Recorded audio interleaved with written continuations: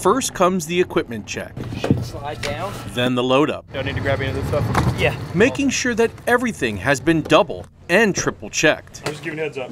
I appreciate it. Before setting off to complete a course that will take them more than 30 feet under the water. If your mask feels completely up, you've done something wrong, okay? Take it off, okay?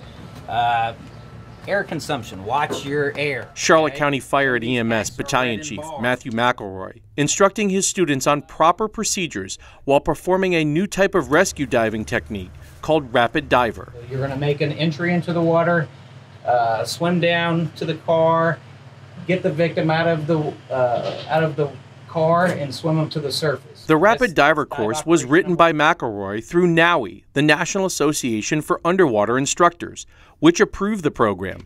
Rapid divers use a smaller air tank to basically come on scene and jump into action. We just watch the buoys on both sides. After a short boat ride out into the Gulf, they got to their training ground. The students started prepping their gear. Can I grab webbing out of your gear? Hey, we doing helmets or no?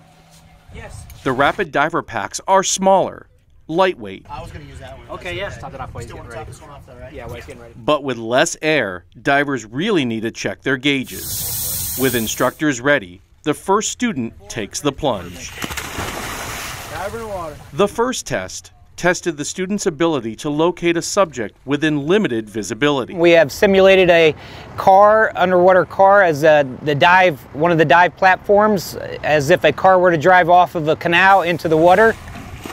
The mock vehicle was nearly 33 feet below the surface. Topside, diver 1, radio check. With a two-way communication ready, divers down below had to open a door to get into the vehicle, secure the victim, and then ascend to the surface to get the patient on the boat.